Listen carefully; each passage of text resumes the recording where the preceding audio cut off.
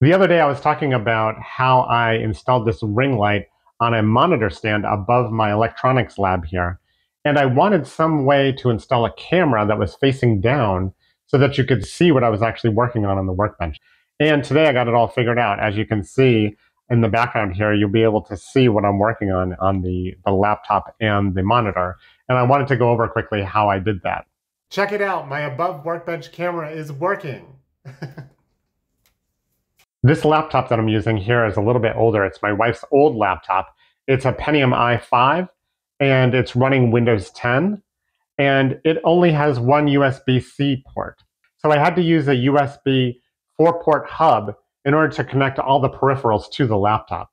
But I actually put the software from my other computer onto a thumb drive, plugged it into the port, and installed it on this laptop using a piece of software called ScreenShare Android.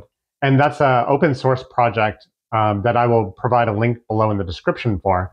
I had to enable USB debugging on the Android phone in order for it to talk to Windows 10. I ended up running a cable from the USB hub to the camera. Once I got that up and running, I could run the software.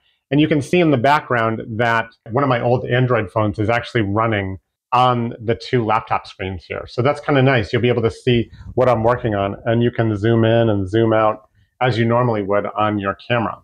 Another problem that I faced was that the camera mount actually broke. There was a threaded insert that screws onto the camera mount, and that actually broke out.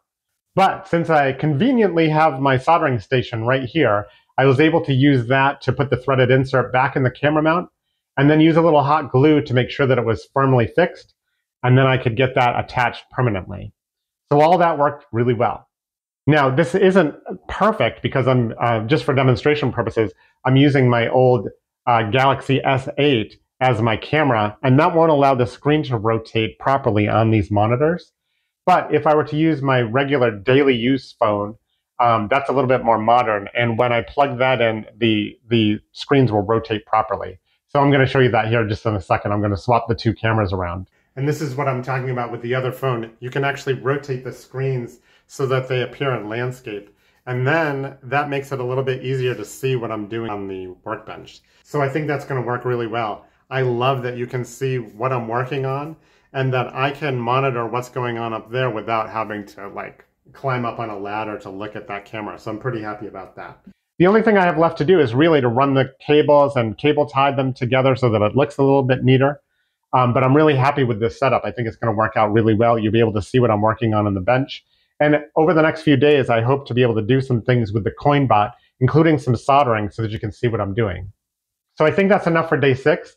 As I said in the previous videos, if you have any feedback for me, or if you have any ideas about how I can make these videos better, or if you have any questions about what I'm doing here with the CoinBot, please don't hesitate to leave a comment down below.